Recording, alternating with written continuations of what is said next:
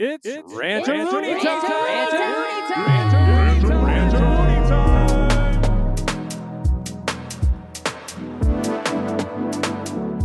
time! Buckle up, muchachos. Welcome to Rantaroonies, where beauty talk gets real. Strap in for unfiltered opinions, tips, and tales from the beauty world like you've never heard before. Let's dive right into today's beauty rant. Ready? Let's go. Let's go. Let's go. Let's go. Let's go. Let's go.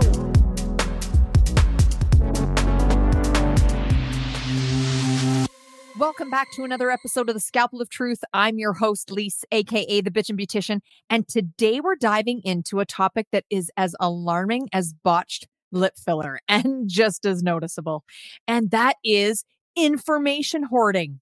That's right, folks. We are calling out information hoarders. Whether you're a practitioner, a clinician, and manager, or an owner, it's time to face the music. So grab your scalpels because we are going to cut through this bullshit right now. See, bachachos, hoarding information might feel like you're hanging on to a golden ticket, but in reality, it's more like clutching a ticking time bomb. And I'm going to break that down for you. So we're going to start with practitioners first. You've just attended this amazing training on the latest injectables, but instead of sharing your newfound knowledge with the team, you keep it all to yourself. Why? Maybe you think it gives you an edge. Maybe it makes you, in your mind, indispensable, better than everybody else. Spoiler alert, it doesn't. What it does is creates a knowledge gap between you and your team, and ultimately, it affects the quality of service that your med spa is providing. Patients are going to notice that the left hand doesn't talk to the right hand. This is not a stellar look for your brand or your patient experience. Nor does it allow you to be rave-worthy and get word-of-mouth referrals. Hear this, though. Hopefully there is support for you if you're the one who's bringing back the knowledge for a share back in the form of payment.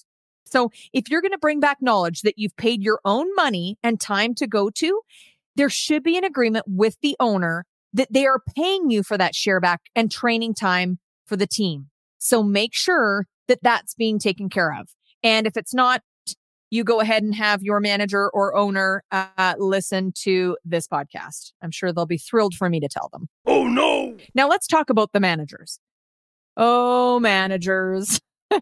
You've got access to sales data, marketing strategies, patient feedback, but instead of sharing these insights with your team, you hoard them like a dragon guarding its treasure. The result? Your team's working blindfolded. They can't improve their performance if they don't know what is working and what isn't working. Okay? It's like trying to hit a bullseye in darts with your eyes closed. It's not going to end well.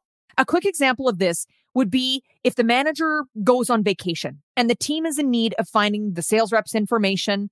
Say the team needs to put in an emergency or last minute order.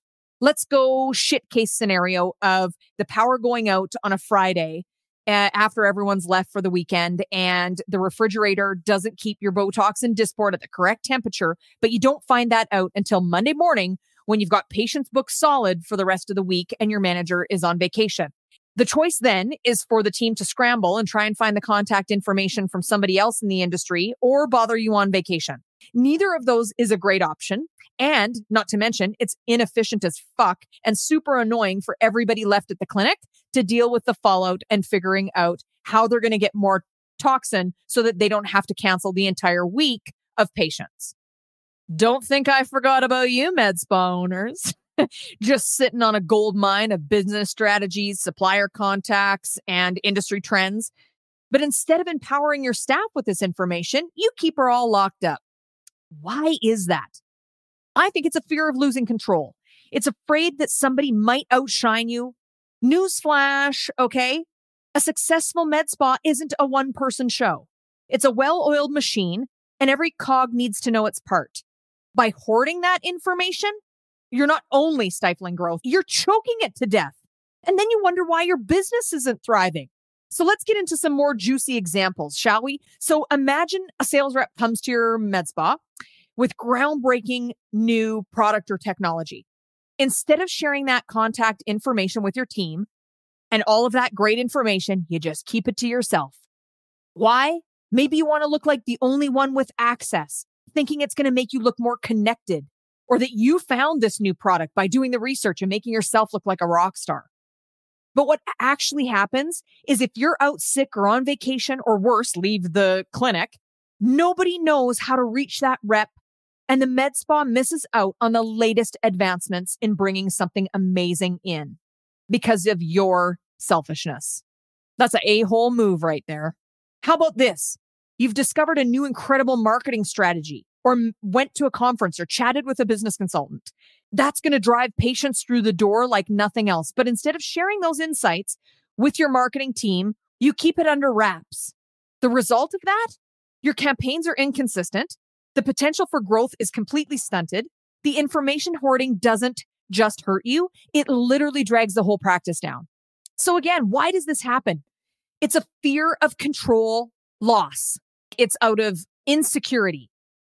And it's human nature to want to protect your turf and be the best you can be and outshine, do your best, right? But in the world of medical aesthetics, collaboration is key. So sharing information builds a strong team and a practice. It also fosters innovation and ensures that everyone is working towards the same goals. So when you hoard information, you create silos, and silos lead to inefficiency and missed opportunities. So really the big takeaway here is stop hoarding information. Share your knowledge, empower the team, and your med spa, cosmetics practice, whatever you have, is going to thrive. Because in the end, a rising tide lifts all ships. And remember, folks, in the med spa industry, it's all about working together to provide the best possible experience and outcomes for our patients. Well, bachachos, that's all for today's episode of The Scalpel of Truth. Join me next time as we continue to slice through the industry stacks of shit to determine what it takes to make a successful med spa or cosmetic practice. Thank you so much for tuning in and for all of your love, shares, comments on social media. I honestly appreciate it more than you'll ever know. So until next time, I want you to stay sharp, stay focused, and stay fabulous. Go away to see things stay the way they are.